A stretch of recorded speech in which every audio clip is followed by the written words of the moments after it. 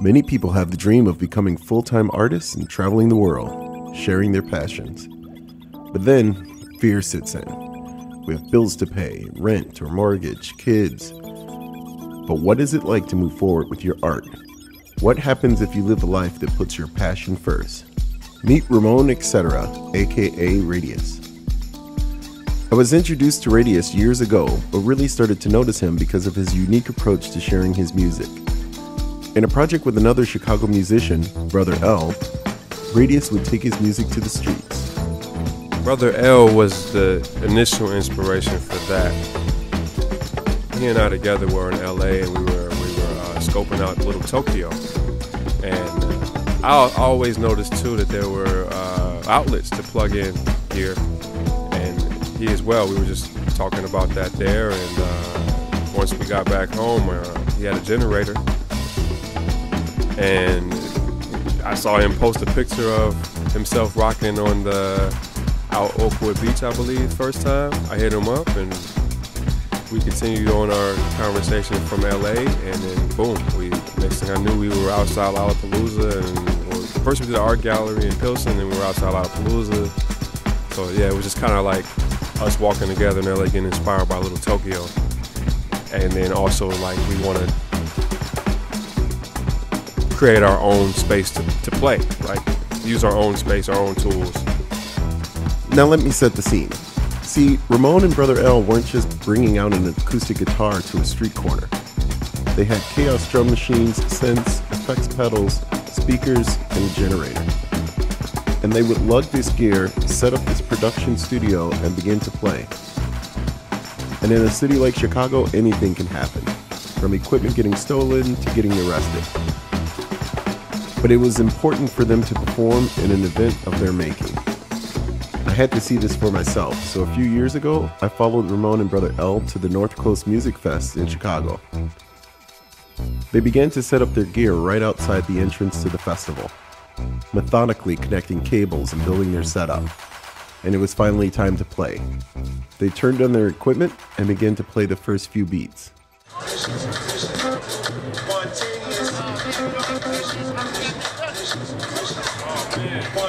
And then, the festival security pulled up and shut them down. About 30 minutes of hard work had to be undone.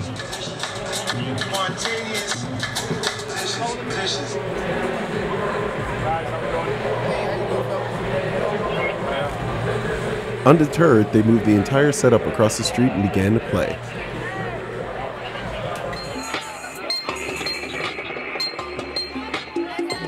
People really receive it very well. It's very powerful. Our testimonials have been great. Feedback has been wonderful, whether it's been from kids, from homeless people, from friends of ours, or new people wishing that we could stay and play longer. Even to some police not wanting to shut us down when they had to do their job, or letting us rock a little bit longer, or letting us go to another area we continue to rock. The feedback has been very positive. What's up, bro? How you feel, man? Hey, I ain't never seen nothing like this in my life. Taking it next level, baby. I'm old man. You know, that's how we do. The rest of the night went on without a hitch. Curious passersby stopped to check the scene and dance. And once the festival ended, a small crowd began to form for an impromptu end-of-festival dance party. It was great. The two played late into the night. North Coast Festival, I remember you were there, but after you left, there was a cop that came over and was like, you know, people are coming out here and you guys sound good. You know, I don't want to stop you. So he let us go a little bit longer. Fast forward 1 to 2 years and I caught up with Ramon in Berlin. He had saved some cash, bought a ticket, and took a ride. He was set to share his music with Europe. I stopped for a small show at a venue called Common Ground. It's a synth shop and makerspace in Neukölln. Ramon had been invited to play an in-store session followed by a Q&A. I came out to Europe for the first time this past fall. A shorter trip, about 5 weeks. I went through, I think, 5 different cities. And I've always been inspired to come out here for many, many years. You really can't wait for somebody. You got to take the initiative yourself. You know, I don't have a manager and agent. I felt that for a long time I would get something like that and people would work with me to help me get out there. And I've just built a network over time and felt it was just, I can't wait for somebody, let me just continue to push further ahead. I was already running around the States, the major cities, doing my thing, and I just want to continue to build. So the only way to do that is to expand further and to go meet these people face to face that I've networked and build with, and just keep pushing. I want to open gates and bring a bridge for people from Europe to home to tell a more proper story or another perspective. A lot of people have one perspective of what people are doing in Chicago, and people might have one perspective of what people are doing here. I want to help open that up with people in both places, and see how we can build more, and inspire other people, heal people.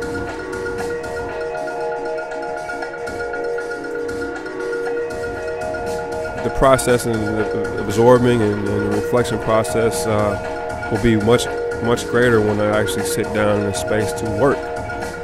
I'm always working in some way, but when I actually sit down and work on my music, I feel that I want to reflect a lot of this experience. Man, just really want to get some grounding and work on music. I really want to create and learn a lot more with instrumentation, and I just want to build that way and get some more material to some labels. I believe my purpose is to heal. I believe I'm a healer. I think that's really what it is, and I just see myself helping to heal more people and inspire more people, and I do see myself more comfortable financially able to do that, and my label more established, and putting out more people's music that I enjoy as well.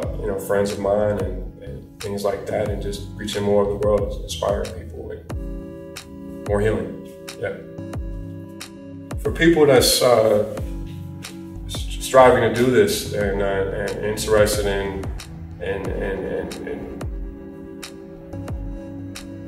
interested in pushing this art, pushing their art form, pushing really who they are, I really just got to say, as much as possible, without being cliche with it, be yourself and really try to hone in on who you are, your craft. Spend time with yourself, developing it.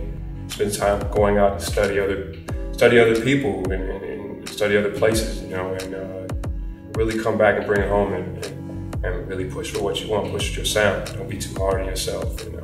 Traveling is really important. Going to see other places and getting an overall better understanding of life and who you are is gonna help you more so in your craft. So, and when I say explore and see other places, it's not just physically going to places. It's like for me, grabbing all kinds of records, grabbing all kinds of music, and not always going to sample and actually sitting back and listening, closing my eyes and thinking about what's going on. That's another form of journeying as well. So I like to say that's pretty much what my advice would be. To help Ramon move forward, check out some of the latest releases on his record label, Etc Records. He also has a collection of photo books from his travels and other gear that's available on his site.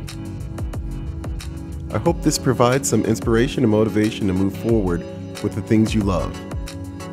This is the goal of the series, to show you that with different levels of dedication, you can create art, music, and display your creativity. In some ways, Ramon represents the extreme, going all in to live a life dedicated to his art. And it hasn't been easy, but despite any hiccups or pain, he soldiers on. Take a step at a time, no stress, no pressure. Like really listen to a lot of music and study and just be open to it and free as you can be. Realize that there's no box, there's no boundary, there's no limit. It's just continue to build and grow. And it's like you can't put a time limit to that. You just it's okay. Even the mistakes and the failures aren't that. Just keep, as long as you keep moving, you're inspired, you're good. A journey of 1,000 miles begins with a single step. For me, this is that first step, the first in a series. focusing on funky people, places, things, and ideas from around the world. I know it won't be easy, but even the longest and most difficult ventures have a starting point. And this begins the first step. If you want to help with the series to push it forward, visit us on Patreon at patreon.com/funkytraveler or head over to the website, funkytraveler.com.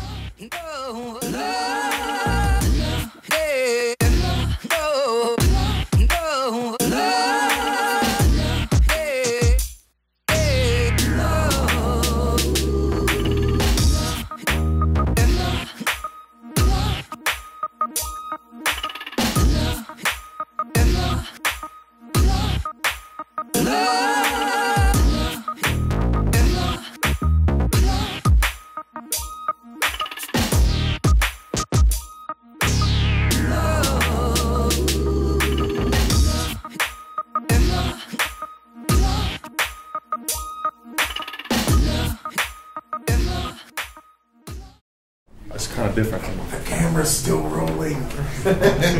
I smoke a lot of weed.